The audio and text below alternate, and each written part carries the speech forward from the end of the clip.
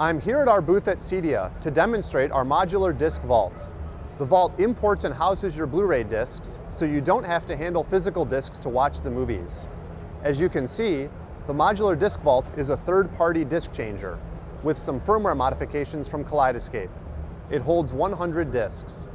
With this vault, you can play a Blu-ray movie from any M-Class player, just the way you play a DVD movie with a movie player.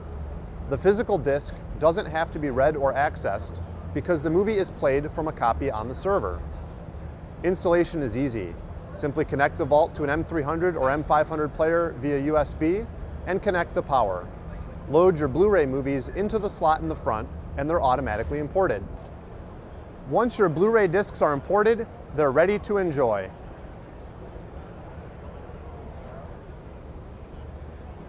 So long as the disc is in a vault or player, you can watch the movie from the hard drive using any M-Class player in the house.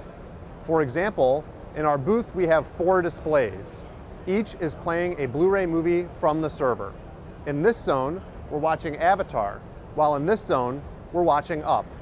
The other 2 zones can be watching any movie you'd like, even the same movies. We plan to release the Modular Disc Vault with beta software in the 4th quarter of this year, and then with production software in the 1st quarter of next year.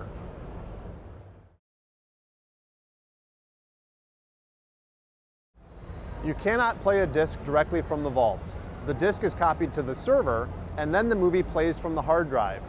To play directly from disc, place it in the tray of an M500 player.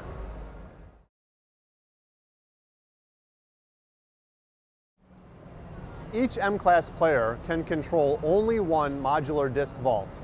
You can add several vaults to the same system to house a large collection of Blu-ray discs, but each must be connected to its own player.